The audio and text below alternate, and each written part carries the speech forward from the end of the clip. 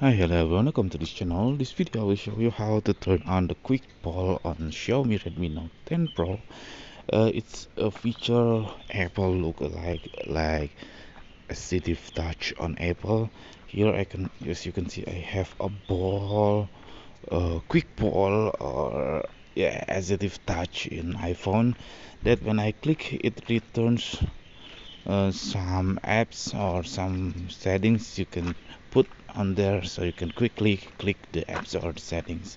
So how to turn it on? You just go to your settings and then go to this additional settings. Here you can see the quick ball. So the feature names on Xiaomi is quick ball, but on Apple is Assistive touch. So when I click that one, I can set up the settings, like I can select the shortcuts. Unfortunately, the cons of this quick wall only contain 5 apps, so choose it wisely.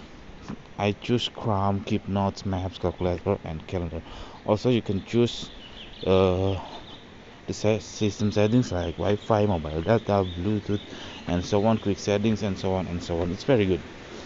Also, you can turn it off or turn it on, and then you can setting whatever you want here. Some feature is really cool, like you can move aside when full screen and then stick to the edge after 3 seconds, which means after it's idle for 3 seconds, it will automatically move to the side. Okay, that's it, this simple tutorial. I hope it's helpful for you. If you did, please subscribe our channel, and then if you have any question, please put on the comment below. Thank you, bye bye.